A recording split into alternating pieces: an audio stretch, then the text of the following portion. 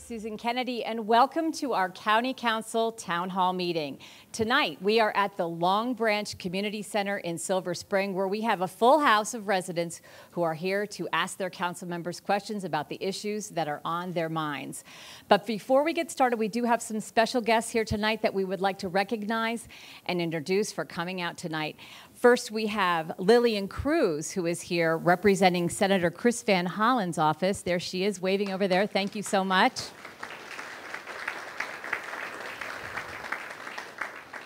Joseph Young, who is representing Congressman Jamie Raskin's office. Stand up for us, please. Thank you, sir. Vicky Garcia, representing Congressman John Sarbanes.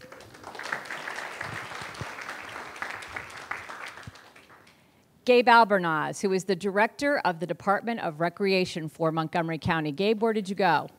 Well, he was here. I don't see him. Eric Friedman, he is our man. He is the director of the Office of Consumer Protection. There he is, over there. We'd also like to welcome the members of Montgomery County's 3rd District Police Force for being here with us tonight. Thank you so much.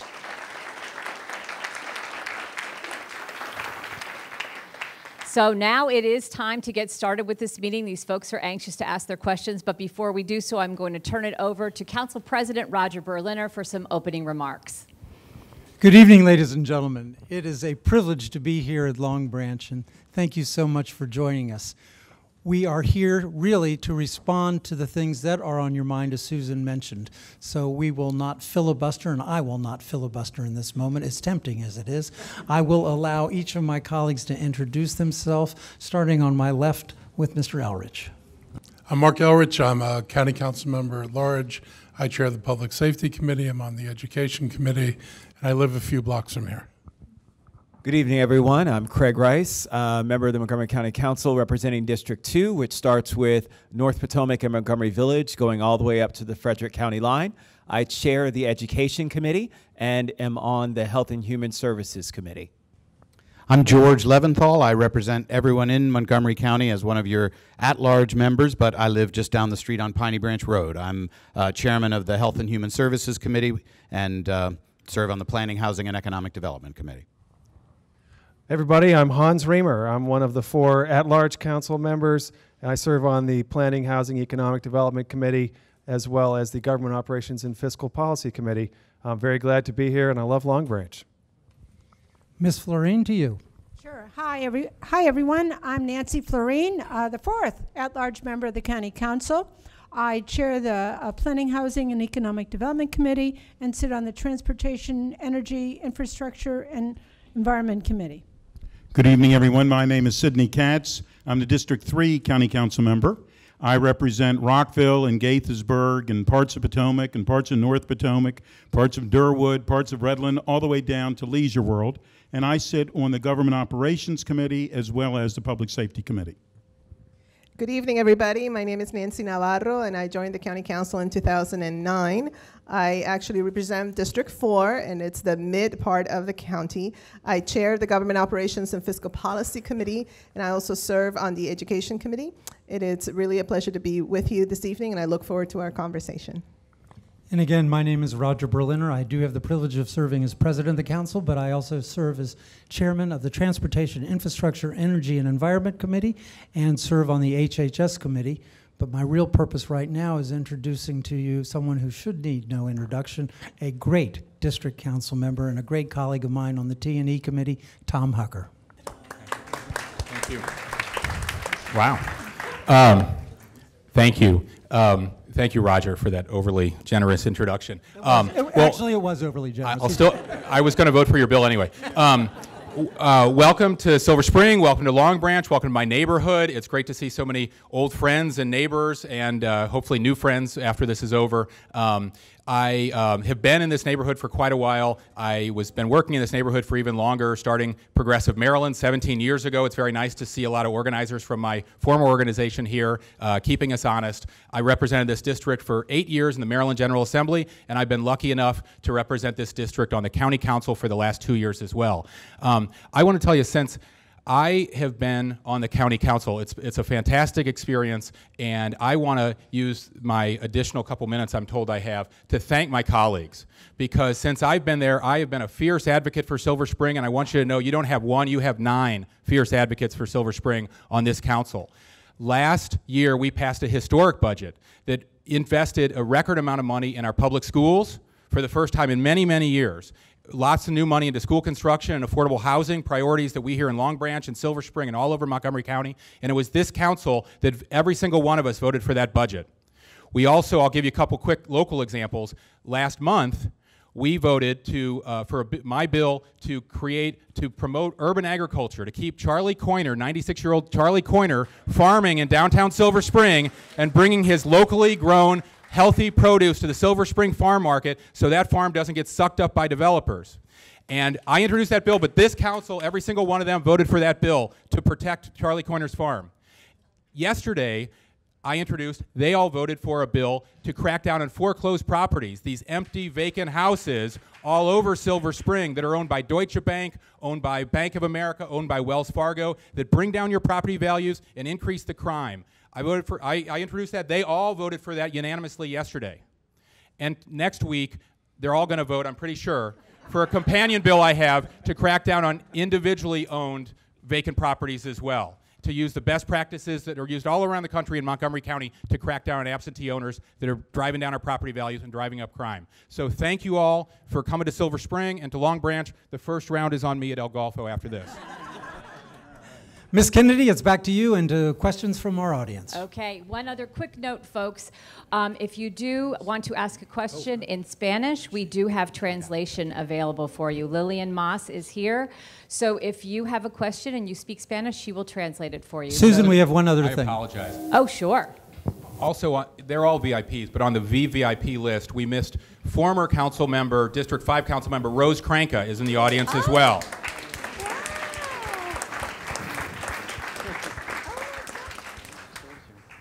Wow. Hi, Mrs. Frank. Okay, here we go. Yeah, my name's Scott Schneider. I'm a 32-year resident of Silver Spring, live in this area. And I want to ask, Montgomery County prides itself on its diversity, its economic and racial diversity, and as the neighborhoods gentrify, we lose that diversity in the schools. The neighborhoods become more segregated, with poorer residents and new immigrants finding it unaffordable. Everyone knows we can't build our way out of this problem, so what is the council doing to preserve our existing stock of affordable housing? Ms. Florine, did you just chair the... I'll be happy to start off on that. We've done as much as we can. We've offered, as Thomas said, we're looking at the registration and maintenance of foreclosed properties, and we've been pumping a lot of money into neighborhood support systems. Community organizations that want to beautify in modest ways their communities. We put a lot of money into resurfacing of roads, street trees, all the kinds of things that make you proud of your community. Over the years, we have passed legislation that has restricted some of the infill development. So it can't be, there's still, some of the infill tends to be a little large, but it's not as high or as wide as some of that could be. And we've done a lot in terms of encouraging the right kind of affordable housing throughout Montgomery County. Right now we're figuring out the best way to do that in Bethesda. We've done that in the Long Branch Master Plan. We've done that in Glenmont, and we've done that in Silver Spring. So over the years, we've done quite a bit. In fact, it was mentioned, was that yesterday, that Montgomery County has preserved more affordable housing than any place, or has generated more controlled affordable housing than any place in the country, if you add it all up. But at the same time, we've invested a lot in helping communities retain their character. Look at the streetscape programs. We'll see what happens with these CDBG funds that President number 45 is threatening to remove resources for. But we have done a lot of work over the years to try to preserve communities. I was on the planning board years ago when we did the Silver Spring Master Plan, and part of that also involved a lot of community engagement, and as you know, it's hard to drive through the communities right around downtown, and that was part of a community consensus in how we protect existing communities from the development that happens within the central business districts. So I'm going to call on Mr. Reamer. All of us would like to answer every one of your questions, I promise you. But if we are going to hear from you as opposed to us, I'm going to try and limit it to 2 responses per question if possible. Mr. Reamer? Scott, promoting housing affordability is probably the hardest thing that we deal with at the local level here in Montgomery County. It is the hardest thing that we deal with. We are doing a lot, and we always need to do more. The Bethesda sector plan that we're taking up right now has a mandate that 15% of all housing units developed in any building must be set aside into a controlled rent, controlled cost program. As Nancy Florine said, our set-aside program has generated more guaranteed affordable units than every other jurisdiction in America's programs combined. You also have to look at producing, when you don't produce enough new housing, people who would otherwise use that housing squat in your more affordable housing. So it's an interesting dynamic where if you're not creating new housing, then you're exacerbating the affordability crisis for everybody. So creating new housing is part of the solution of addressing affordability across every level of the income spectrum. In places like Long Branch, we've taken the approach of not upzoning the housing. You know, we considered the Long Branch community. In places like Silver Spring, we take the approach of lending money into projects like the Octave, a brand new micro-unit building, or the senior affordable buildings that has gone up right next to the library. There's others in downtown Silver Spring right next to United Therapeutics. We own a whole building there. So we use every tool at our disposal. But I really want to emphasize for everyone here today, if your housing market isn't producing enough housing, then that makes affordability worse for everybody. There's not enough housing to go around. The prices go up for everybody. So you got to balance your solutions, including the production of new housing. And that is what's the hardest thing for local governments to do. Okay, we have a young group here. My name is Gabrielle, and I'm 11. I live 2 blocks, I think, from here. And I was wondering, you guys can help us from our school. We have a field that's all dirt, and every time when we play soccer, sometimes we get hit by rocks because when we slip down and get hit. So we're wondering, you guys can help us. What school do you go to? We go to Rolling Terrace Elementary School. And I see something here. The Board of Education has requested. Tell us about that. The education are requesting $50,000. So if you guys can help us. Thank you so much for your question.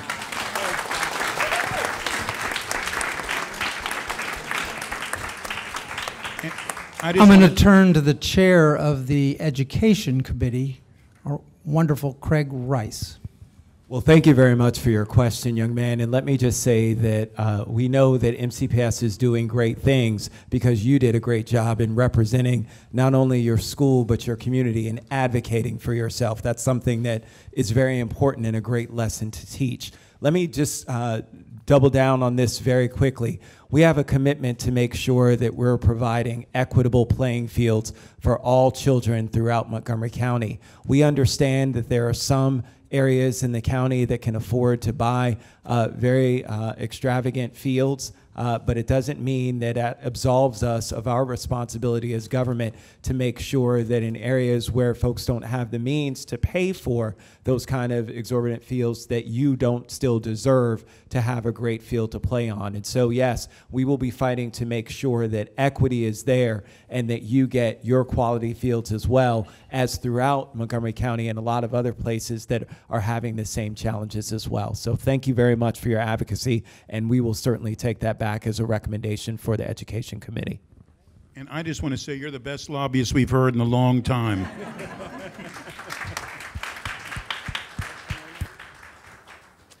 Yes, my name is Jeffrey Kidd.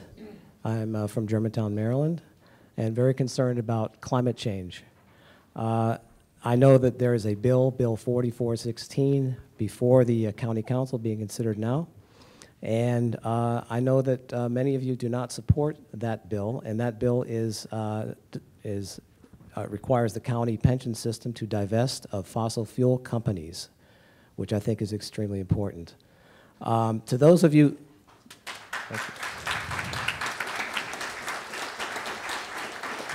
to those of you not supporting the bill, can you please, you obviously believe that it's okay to profit from the destruction of the climate. Can you please tell me how you would explain to a 10-year-old child your logic, and to these kids right here, I want to hear the exact language that you would use to explain this point of view to a child that it's okay to profit from the destruction of the climate. Thank you.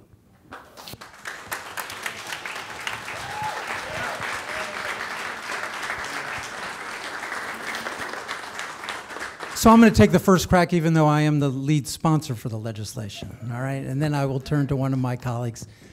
It has been my privilege to be the lead sponsor, in part because our county is totally committed to this issue, okay? We are a carbon neutral county, ladies and gentlemen. There are very few counties in the United States of America that can lay claim to that. We buy 100% of our power is renewable power. We were the first county in the United States of America to pass a green bank, the first county in the United States of America to pass what's called a benchmarking law.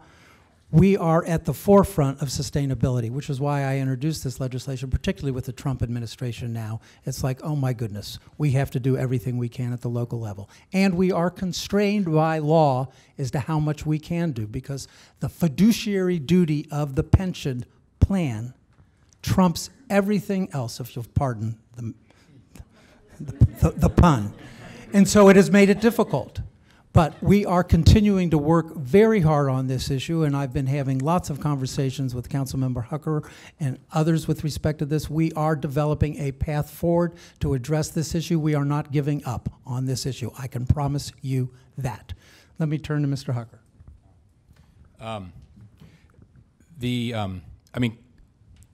The climate crisis we're facing is an absolute existential emergency. There's no question about that. And it would be great, and I'm glad to see so much applause, and I'm glad to see so much concern all over the county, and that doesn't surprise me one bit. When I represented this district in the General Assembly, I was the lead co-sponsor of the bill to create the renewable portfolio standard, another bill to pass the Clean Cars bill, and I was the lead sponsor for 4 years, the biggest renewable energy project Maryland's ever planned, the offshore wind project, which was a really historic bill, and hopefully we're going to get wind turbines spinning off Ocean City soon. Two things to say. One is, as Roger said, we're limited in our authority under federal law. So we can't pass a bill that allows us to do something we're not allowed to do under federal law, right? What we can do is use the bully pulpit and all the persuasive powers that come with the county and these nice TV cameras we own and things like that to pressure the Board of Investment Trustees to divest. That's the goal. You're absolutely right. They shouldn't be profiteering off fossil fuels. So we're going to pass some kind of statement, and I'll leave it to the sponsor to decide what it looks like. And I'm sure we're going to be united in passing it. And then I don't think it's going to stop there, because, like I said, we can't make them do it, and I don't think they want to do it. I think we're going to have to call in all the managers, call in the Board of Investment Trustees before the council, talk to them about our priorities, ask and make them walk through their portfolio. Ask them why they still hold Peabody coal. Ask them why they have stocks that are fossil stocks that are underperforming. They're breaking their fiduciary responsibility, as far as I'm concerned, by not selling those. All we can do, and I'm committed to do it, is pull them in here and embarrass them and send a very strong signal from everybody up here, I believe, we'll get, that they need to sell those stocks. That's a top priority for us, but it shouldn't take our eye off the ball. The real ball, as far as what we can do, is reducing carbon. Right? We can pass that bill or a resolution or a statement or a letter or anything else, and it doesn't reduce carbon at all. We have ambitious carbon reduction goals for the county and for the state. The state just raised theirs, and they overrode Governor Hogan's veto. We're not on track to meet our carbon reduction goals in Montgomery County. I've called hearings, special hearings, to call the county and the school board and other folks in front of us to find out why they don't have more solar panels on all the schools, for example. Why we're not doing everything we can to reduce our energy costs and to increase our renewable energy. Those are all the things we need to do as a county united, including pressuring the Board of Investment Trustees to sell their stocks. we're going to pass a united statement, I believe, but that's not going to be the end of it. We actually have to get the stock sold as well.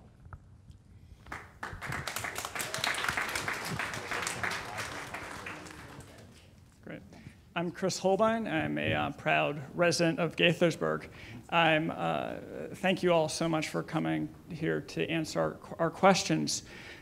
Dozens of cities and counties across the nation have passed regulations to crack down on the horrific abuse of wild animals in traveling circuses.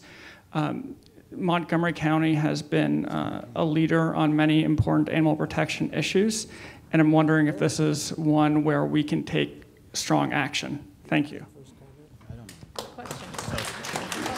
I will allow the chairman of HHS, George Leventhal, to take first crack at this. Chris, thanks for the question. I've been in contact very recently with the Humane Society, and I understand that many jurisdictions have passed a range of restrictions on abuse of animals in spectacle. And so I'm working very closely with Craig Rice. We've gotten the proposal from the Humane Society, and I just got it a couple of days ago. So I'm very interested in continuing the progress that we made when we banned the sale of pets from puppy mills. That passed unanimously, and I think that the county will continue to make strides in the area of animal welfare, and I think we will introduce something that restricts animal acts, cruelty to animals, the use of exotic animals, and we're just working on it. We just got it in the last few days. But Craig and I just agreed we're going to work very closely together, and I'll turn it over to Craig. Well, yeah, no, look, it's no question that the days of using animals in circus acts is antiquated and really doesn't do anything to really benefit our communities. And so from that perspective, it's one in which we've got to say who we are as a community. And so I think that us passing legislation that reflects who we are and our values in terms of saying that that's not who we are, and we don't think that highlighting and showcasing animals that aren't meant to be jumping from platform to platform on two legs is not what we deem as entertainment here in Montgomery County. And so we hope to be very supportive.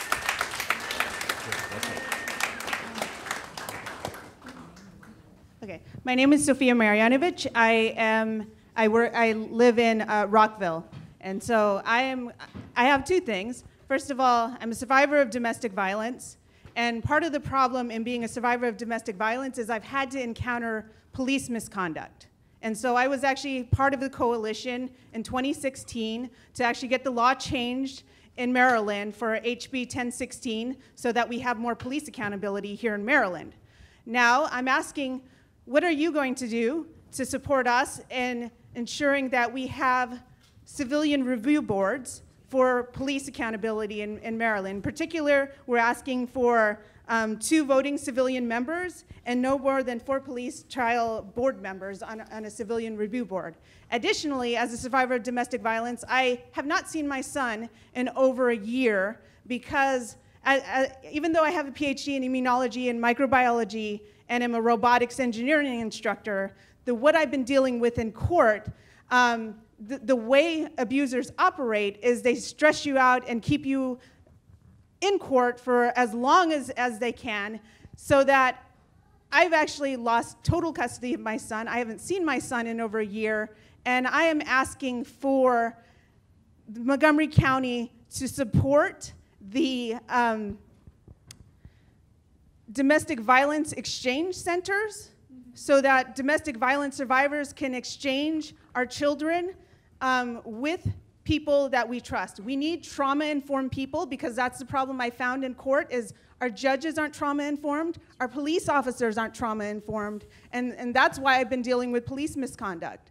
And so I'm asking you to support, when we will be talking to you, I think on April 23rd about this issue, but I'm asking you to support trauma-informed police and domestic violence exchange centers. Thank you. Thank you. So sorry for the issues you're dealing with. I'm going to turn it to the chair of our Public Safety Committee, Mark Elridge. So I can answer the second question better than I can answer the first, and I'll tell you why. We talked about the domestic violence exchange centers just today, and we are absolutely committed, A, to supporting what the executive has in his budget. Most of us don't think there's enough in the budget in terms of just the hours for the one center they're talking about opening, so we're supportive of increasing the hours for that. And I think all of us feel we need more than one exchange center in Rockville. We need something in the down county on the east side, and we need something farther north than Rockville. Craig happily pointed out that Rockville is considered by some in the up county to be the down county. So we're looking at multiple exchange centers, and we're looking at funding them properly so that the judges will actually use them, because if we don't provide enough hours for reasonable exchanges, then we will not get the use that we anticipate. So we are all very supportive of this. On the civilian review issue, people have tried to schedule meetings and unfortunately missed the last two meetings, not me. And so we are waiting for a meeting. We're going to be talking about the civilian review boards. I haven't seen until I saw the proposal today what exactly people are asking for, but at least me personally believes there's a role for civilian review boards. I think there are too many unanswered, unresolved questions.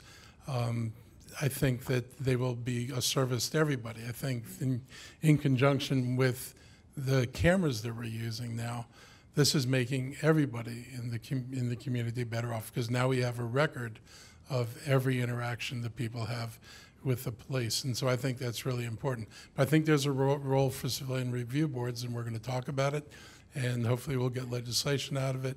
I've been told the executive is supportive, but I actually haven't heard from the executive himself. But I think we can move something forward. So let me also have Councilmember Sidney Katz, who's a member of the Public Safety Committee, weigh in as well. Thank you very much, and I'm sorry for all that you've gone through.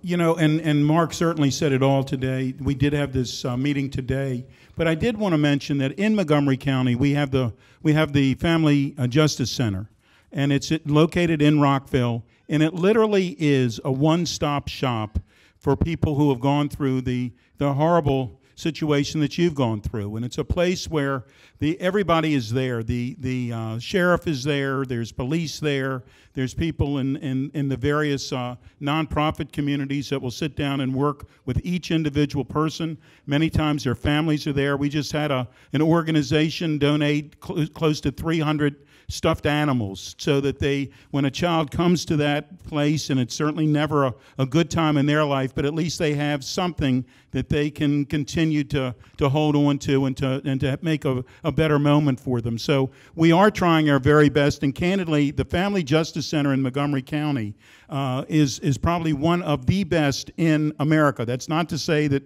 we couldn't do it better, and that's not to say that we don't always strive. But I have to tell you, we are very proud of what the sheriff and the state's attorney have done for that facility. Thanks. It's great to be able to talk to you here in our community in Long Branch. I'm Seth Grimes, resident of Tacoma Park. I have two very quick remarks that don't call for a response, and then I have a question. Council President Berliner, I'm very glad that you have committed to bringing the $15 minimum wage that Councilmember Elridge proposed back this year before the County Council. Councilmember Hucker, thank you for introducing bringing a paramedic to the Tacoma Park Fire Station. That is something we lack, that we really need with the relocation of Washington Adventist Hospital. And I recognize that Councilmember Katz and Councilmember Elridge have voted for that in committee. And I ask the rest of you to support putting a paramedic, which the county executive committed to 2 years ago throughout the county, in Tacoma Park.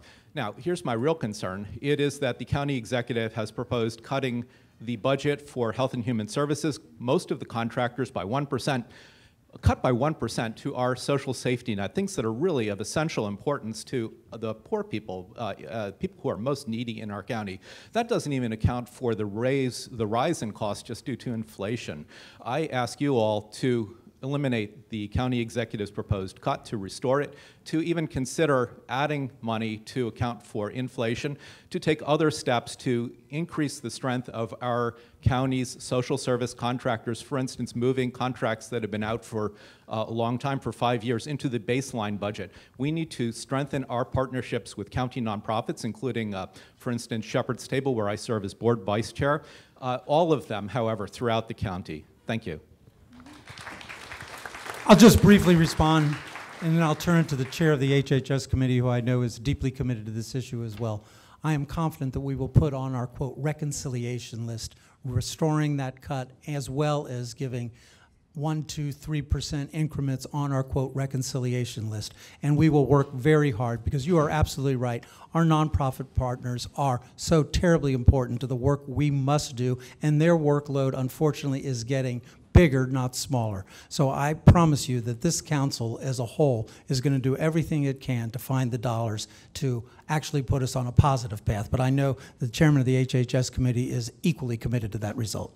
Indeed, and I thank the council president for his expression of support, and thank you, Seth, for the excellent question. It was a very strange and arbitrary cut. Other departments didn't get cuts. Overall, this is a pretty healthy budget. I don't understand why HHS was targeted. I really don't understand it. I don't think it speaks well to the priorities in this budget. This is a cut that would affect service providers for the most vulnerable, the people who need the most help from government, and we should be on the side of the sick and the poor and the elderly and the homeless and drug abusers and children. And I simply can't fathom the logic behind this random and arbitrary cut, and I do hope that you and other community leaders will continue to voice your concern about it. It's not the kind of thing that is consistent with our values as a county and as a progressive government. So thank you very much for asking the question. I'm going to break with precedent because Ms. Navarro hasn't had an opportunity to really give voice to these issues. Well, as chair of the Government Operations Committee, we already started having a conversation about the issue of putting certain grants into the base budget. I think that, you know, the grant program is one that I feel has had a lot of different iterations, but there is no doubt that we have so many organizations providing essential services for quite a while, and they should not have to come every year to respond. So we're looking at either multi-year awards as well as really analyzing what can go into the base. In addition, we've also heard from nonprofits about the issue of procurement, and we're trying to work to make sure that that's easier and that organizations can get the money sooner than later, et cetera. So this is really an attempt, a more holistic attempt that is not just an HHS committee, but also in government operations, so that we can ensure that our nonprofit sector has the kind of support that they deserve, because what they're doing day in and day out does not get any easier. We know that poverty is rising. We know that we have a lot of needs, and we really count on them to help us provide those services. So again, thank you for your advocacy on that.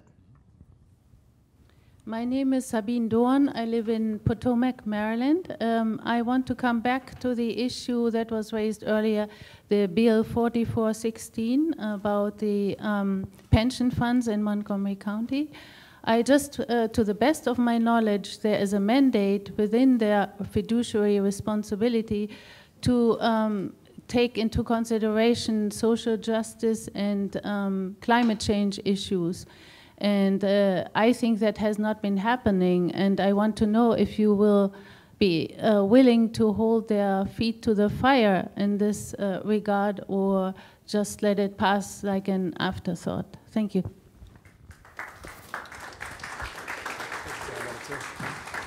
So let me say quite clearly that we are not going to let this slide, okay?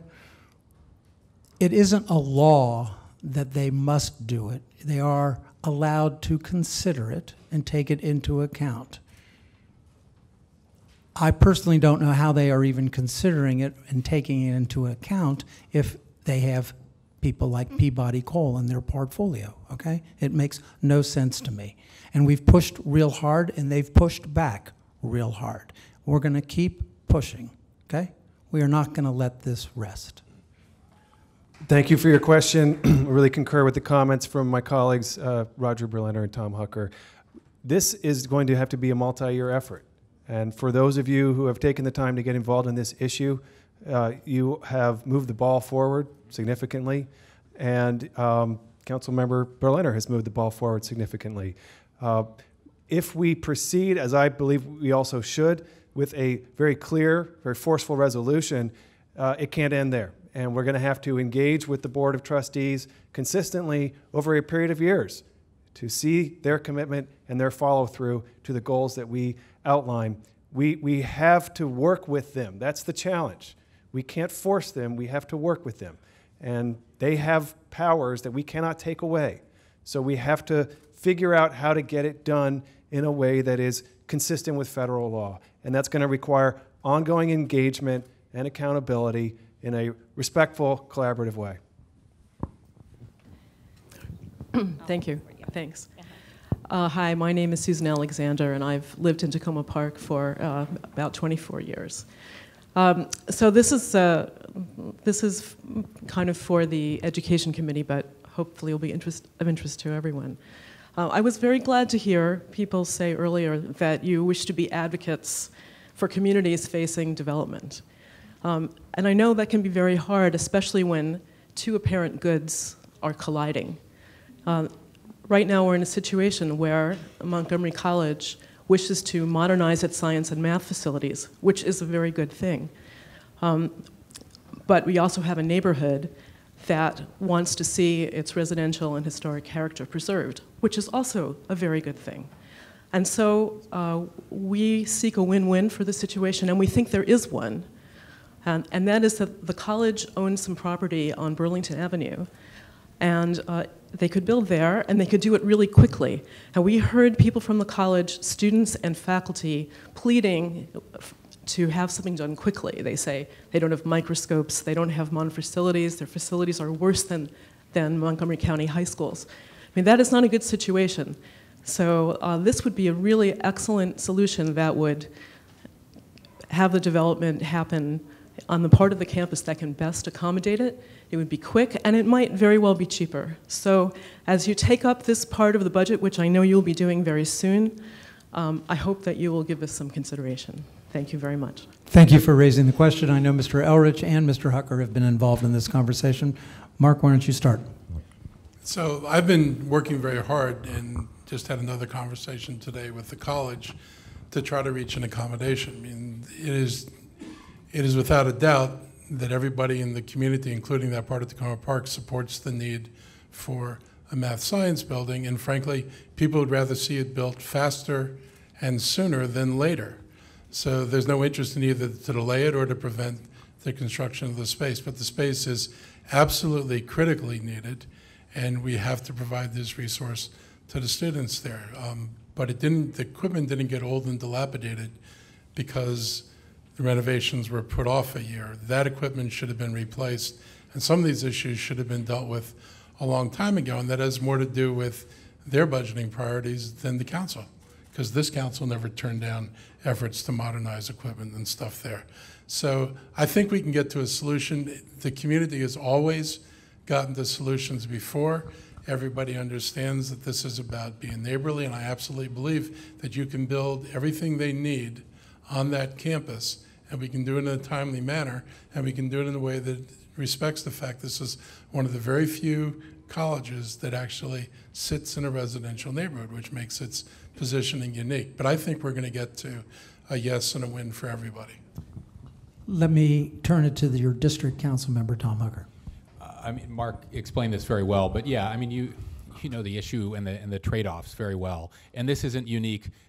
It is unusual to have a college campus in the middle of a residential area, but it's not unique, and we have these sort of neighboring development pressures, you know, all over the county. This council's been very supportive of getting the math and science building renovated. Absolutely. Just so for the folks that are wondering about that question, last year the county exec had taken that out of the capital improvement plan. We put it back in, and that's on track to get funded, because we need to be training the next generation of engineers and lawyers and doctors and nurses. We have a great shortage in all these areas, and we need to make sure that they have state-of-the-art facilities right here in Montgomery County and don't have to leave our county. Mark and I and probably others have been in multiple meetings with the neighbors to make sure not just that building is made in a way that's as compatible as possible with the neighborhood. We've brought in arbitrators. We've brought in, I think we're bringing a new architect who has some creative ideas that they think are going to go over better with many of the neighbors. But it's not just about that building. As you know, it's about the overall expansion capacity of the college in the future. We're going to just have to stay engaged, keep our eye on the ball, and keep both sides talking to each other. In previous years, they weren't really doing that very well. We've been really pushing them to the table to talk to each other and work out the problems. I just want to point out that the money that you appropriated the last time was for a different location of the building. So the location of the building has changed, just so you're aware. Same project, yes. Same project, different location. Not good location. Good evening, Ian James Barclay. I've been in the city of Tacoma Park off and on for 63 plus years, otherwise known as the People's Republic. And my question is about sustainability. As somebody who regularly, multiple times a day, rides public transport, ground transportation, I see it happen all the time. I, many years ago, became aware of what was called then IVHS, Intelligent Vehicle Highway System. Well, that was a mouthful, and so they changed it to Intelligent Transport America, I believe is the current moniker. And what we need in this age of microcircuitry and networking is we need traffic lights to be aware that a bus with 40 passengers is just about to make that green light, and that light shifts to yellow, the bus has to stop, and then one car with one individual in it comes across the intersection. And it's high time that the council and the county at large gets committed to at least some projects that are show projects where we can see that the amount of energy, when you talk about a large bus getting started up, I shudder to think of how much diesel is consumed. And as somebody who's a long-suffering lung patient, 100% disabled because of my lungs, and having breathed the foul air in the summertime over these last several years, which is often borderline red, it's in the high orange, I please beseech you to spend a few shekels and set up a project to at least demonstrate the kind of availability that this has. And our fire stations have a little button they can push, like in Tacoma Park. And I, again, want to applaud Seth for what he said about an EMS located in Tacoma Park. And I highly expect that to happen because we are losing our hospital, and it's down the road, but it's coming. Thank you very much. Well, thank you for your question, and rest assured we are spending the shekels to make that happen. Okay, the technology exists, as you say. There's no excuse for it. We are making that happen. I actually have advanced that for advanced signalization of our traffic lights for cars, too. I mean, we have these queues that line up because the traffic lights don't know there's a queue. Well, actually, we have the technology today where the traffic light could change if, in fact, they knew how many people were queued up. That technology exists, it's in other communities, and it reduces travel times in some communities by 10 to 15%. If we can reduce travel times by 10 to 15% in this community, hallelujah. So I promise you, we are on this for our buses. We are trying to make this happen with bus rapid transit. We are trying to do everything we can to get people out of their cars into efficient mass transit program, the Purple Line, get our metro fixed, get our buses running, and get state-of-the-art bus rapid transit with these kinds of technologies. We are on it, sir. Ms. Florine. And one thing that people don't know is that the county does have a system, and it's more rudimentary than what you described, but we do have a system for managing the traffic lights. There's a really cool place that's worth a visit up in Gaithersburg. Command Central, I forget the name of it, where we do have cameras at many of our major intersections, and they do adjust the light timing on an at-the-moment basis to respond to community incidents and the like. And it's a more sophisticated situation than the fire stations have, indeed, but in a central location. So just so you know, we've been looking at this issue for a long, long time, and certainly the priority of buses is a huge issue that requires a somewhat more sophisticated approach than we currently have in place. But we've been pushing for this for years, and we may get a bit closer to it now. Well, we just need to make it happen because, again, with the interactivity, see, that's the problem with someone watching a camera. If they go for a rest break or whatever, that's requiring a lot of extra work. All it takes is the transponder for the GPS on the bus to say to the light, I'm almost through the light. Please hold the light for a few seconds instead of changing and thereby stopping that bus. We're all trying to get a word in here because there is actually, I wish we could pay for our wish shekels, that'd be awesome. But there is actually a capital budget item in the budget this year, it's about 12, maybe $13 million, that puts a new communication system onto buses so that they can interact with lights as well as provide Wi-Fi. So we're doing a lot to invest in our bus fleet. Starbucks is coming next. Yes.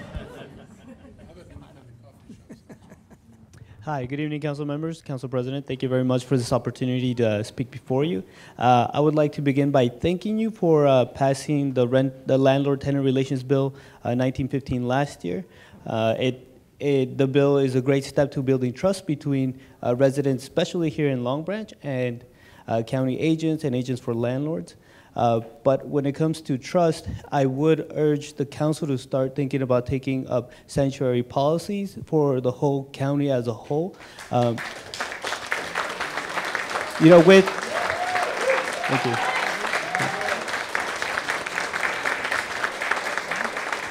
With this current climate, we are seeing that folks, you know, recently there was a DACA student who was deported for very vague reasons, and at the most recent legislative session, the majority of the Montgomery County delegation supported the Trust Act, and the Trust Act had tremendous support in the House, but it failed to make it out of the Senate. So we're asking the council, as my name is Renato Mendoza, I'm an advocacy specialist with CASA, to take up sanctuary policy legislation at the county level and really stand with our county immigrants. We know that Baltimore County recently issued an executive order to limit the amount of enforcement that police have in terms of immigration. The city of Hyattsville also recently did it. I think that Montgomery County can also take bold steps to continue making this a great place for everybody to live in. And as CASA and other advocates, we're going to be formally engaging with you all at the council level on this issue and housing policy as well. Thank you very much.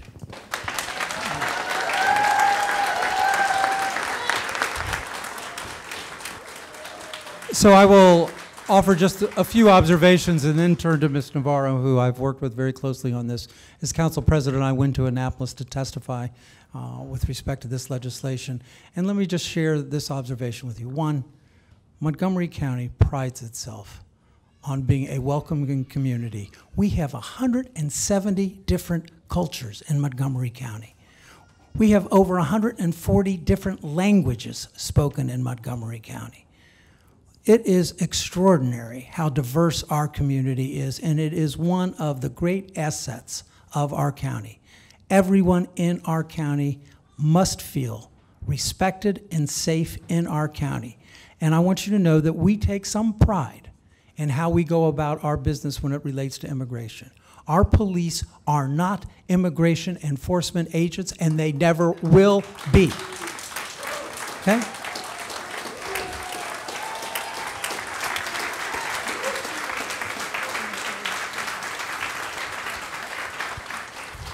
So we shared with Annapolis how we do our work because we do feel it works in Montgomery County, and we are proud of it. And so I would say to you, we are very comfortable with how we do this work, and we think it's work that holds our community together. Ms. Navarro? Yeah, I think that what Council President has said is very important. You know, there seem to be some myths out there, and one of the myths is that somehow Montgomery County is not paying attention to public safety. It's been very clear, and we have been on record, that when it comes to public safety, that is number one. But it's also clear that public safety, it's all about ensuring trust in the community. So if you've got a situation where your police department is deputized to conduct just, random ad hoc deportation rates, then of course you're not going to get the collaboration that you need from your community. And for Montgomery County, with such a large immigrant population, we need that very, very much. And so there is that real interaction right there that is really important. So that's number one. And so, I've heard a lot from people who oppose this that think that somehow Montgomery County is just carte blanche, allowing anybody to do whatever. And that is just not true. At the same time, we also have to be mindful of our resources. And so for us to have to deputize our police officers and use our resources because Congress has just failed to do its job to pass comprehensive immigration reform, it's wrong. It's just absolutely wrong. And so it is going to be very important, I think, for Montgomery County residents to stand up and understand that we do have many families in this county who have been here for over 30 plus years when it comes to an influx of immigrants. Maybe some of them are with mixed document status because they're trying to become residents, and sometimes people think that folks just don't want to do it. Well, it's because there isn't a broken immigration system, but there are many who are residents who are working very hard. We do know that our children are out there and they're hearing this, and there's a lot of tension and a lot of fear-mongering happening. So we're going to do whatever we can to support all of our residents, and we're going to do everything possible. We're going to do everything possible to protect our way of life here in Montgomery County, but most of all, protect our public safety. So yes, we will engage in a conversation about what is the next step, but I do really, truly want to thank the residents of this county for what they do every day to stand up to bigotry and to stand up and defend our way of life in this county. We have to be vigilant and we have to defend it. Yeah, thank you very much for your comments. I think they're very important. We're just asking that those be codified and made into legislation that can really offer those protections. Thank you.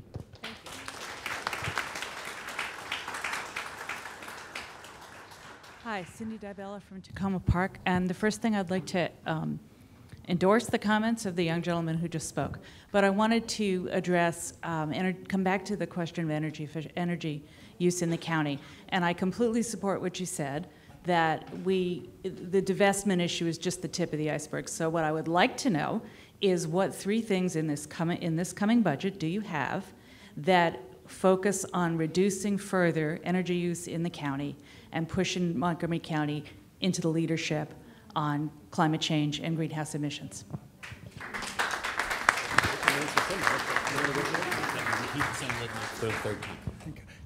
I'm going to offer some things. I don't know if I'll get the definitive three, but one of the largest contributing sector to greenhouse, to carbon emissions is transportation.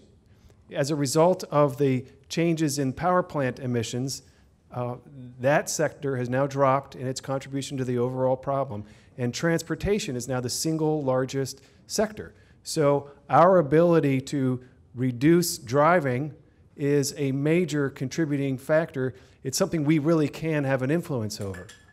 So we're working very hard. In this current budget, you have a proposal for bus transit on Route 29. I can tell you, friends, we had a very contentious public hearing last night. Very contentious public hearing last night for a simple proposal to expand the quality of bus service and bring a very basic level of BRT to Route 29 to tackle the #1 contributing problem to climate change in pollution, which is the transportation sector. We have proposals in the budget for other improvements to bus service. We're taking up the Bethesda sector plan right now. It's not a budget proposal, but it is a huge part of transit-oriented development, putting development in downtown Bethesda so it doesn't go farther out and cause more driving. There are many, many ways that we are working incredibly hard at the local level here. Ms. Florine wanted to speak. Well, yeah. One of the reasons we're a little quiet on this is because in many ways, we pushed the limit in the budget on where we're going on green cars, You've heard about the our commitment to solar, and Roger went through the laundry list of things that we've been doing. But one of the other things that we're doing in the Bethesda master plan is we're creating a high efficiency area. And all the new development that's going to occur in Bethesda is going to have to meet building standards that have never been required before in Montgomery County. And they're going to have to exceed the new green buildings rules. And I think ultimately that will become the standard for countywide thinking about how buildings are created, because they are also very bad generators of carbon and the like. So you should know that we are looking at this sort of thing on all levels.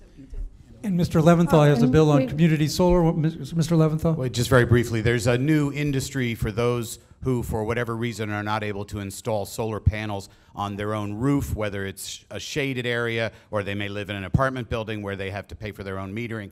And so I have a bill, which I think is every one of my colleagues is co-sponsored, to exempt that form of solar energy from the county's energy tax. And since we have a majority of the council have put their names on the bill, I'm optimistic it'll become law.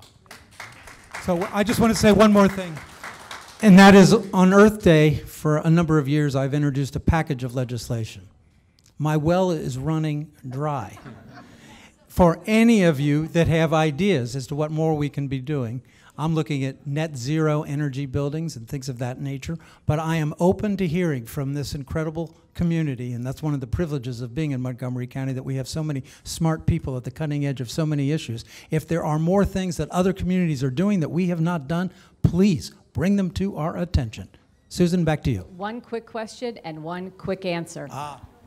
Hi, my name is Thomas Nephew. I'm with Montgomery County Civil Rights Coalition, and in addition to caring about the Civilian Trial Board participation issue, we're also very concerned about the countering violent extremism programs that have taken place in Montgomery County, called the Montgomery Model, now known as BRAVE, Building Resilience Against Violent Extremism. We feel these are not good programs. They're essentially Islamophobic because they tend to focus on Muslim communities, and we are concerned that they also don't seem to have very good science behind them, and that these programs are not very well substantiated. Could you take a position on this? Could you please take a hard look at these programs? I promise you we will take a hard look at them, Mr. Eldridge. As I understand it, the executive is going to be having a meeting to discuss this, and then we're going to follow up with that. Montgomery County is not running the program this year. This program is run by the University of Maryland. There's some element of cooperation. I've heard concerns. I've also heard people, frankly, in the Muslim community who have not raised this at all. So we're trying to figure out what is the actual impact, and stay tuned, because we will follow up with the county executive. Okay. That about wraps up time, folks, for this town meeting. Great, engaging questions this evening. I'm going to turn it back over to Council President Roger Berliner and Councilmember Tom Hucker for a couple of quick closing remarks. The quick closing remarks are, thank you so much. You are incredibly engaged. We do this a lot, and let me tell you, this is one of the feistiest and most well-attended council hall meetings we have had in all my years. So I thank you for being here with us, and know that we are here to be in service to you. Mr. Hucker? I couldn't agree more. Welcome to District 5. It's no surprise to me. The level of sophistication and information in this crowd is daunting and very impressive. And I know there's a lot of good things on TV and a lot of fun places you could be tonight. But for you all to come out and have a standing room only audience in front of this body to talk about wonky policy issues is fantastic. And I really thank you for it, because I know as long as I've been involved as a public interest advocate or an elected official, I can tell you we create a lot better policy the more feedback we get from the public. So thank you for doing everything you're doing.